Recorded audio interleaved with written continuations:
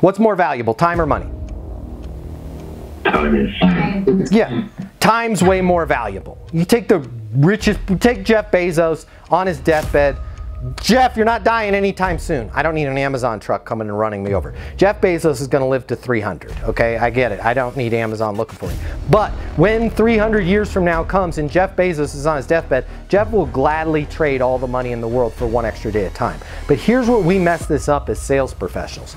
We realize, and you guys realize, that our time is valuable, but what we don't realize is this, is time has different values. And let me make, I mentioned a Bugatti a second ago. It's a $4 million sports car, right? That's a valuable thing.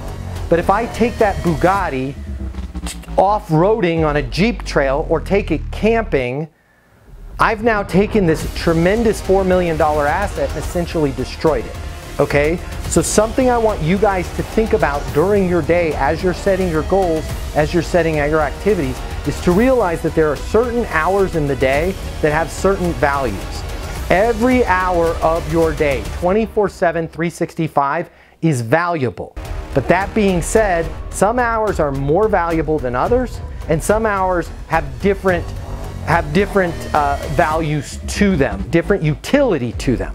For example, the best value you can get out of from 10, I'm not trying to preach at you, but essentially 10 p.m. to call it 4 a.m., the best thing you could be doing with that time is sleeping, right? The best time that from 4 a.m. to 6 a.m. might be a great time for you to be writing down your goals. That might be a great time for you to organize your emails and eliminate all those emails that you didn't get to before, right? Checking your email in real time throughout the day is one of the worst investments you could make, because you're constantly being distracted.